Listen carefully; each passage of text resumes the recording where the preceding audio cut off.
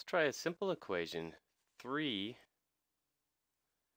times, and I'm going to use the dot. Let's go dot because if we use x, it gets a little confusing. So 3 times some number, some unknown number, equals 15.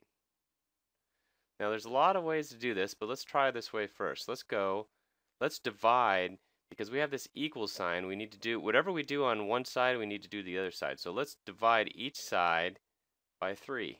Divide this side by 3, divide this side by 3. 3 divided by 3 is just 1, right? So we can cancel these out. So now whatever our unknown is, it's one of those unknowns.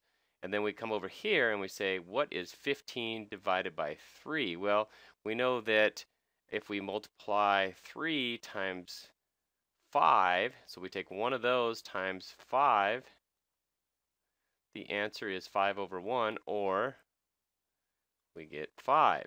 Now, if you want to look at this another way, you could say, how many 3's are in 15? So we can go, 1, okay. If I have 2 3's, that's 6, and then I add another 3, that is 9, and then I add another 3, that is 12, and then I add one more 3, and that gets me my 15. So now I count up the 3's. I've got 1, 2, 3, 4, 5. Look at that, 5.